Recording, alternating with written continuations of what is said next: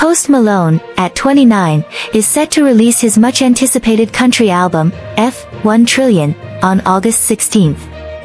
In a recent interview with Kelleigh Bannen on Apple Music's Today's Country Radio, Malone discussed his transformative experience working on the album in Nashville.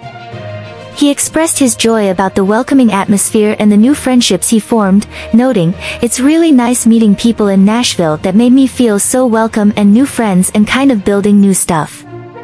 Malone also revealed a personal shift, saying, "And for once I'm not sad anymore. I'm happy, very happy." He credited the album with helping him slow down and embrace a more relaxed pace. Malone elaborated on how Nashville contrasts with his experience in LA, where he felt constantly distracted. He said, "LA is LA, and working here, I've always felt very distracted. It's nice to go to Nashville and really just meet people who are the best at what they do and who are super kind and super talented." He described LA as exhausting, explaining that it often felt like someone wants something from you, which contrasted with the more laid-back, productive environment he found in Nashville.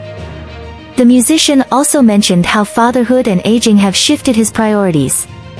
He now focuses on his music and avoids the distractions of partying. He highlighted the fresh experience of collaborating with talented individuals and attending live shows in Nashville, expressing his excitement. "It was such a fresh thing going and watching this band and writing with new people, and I'm so pumped."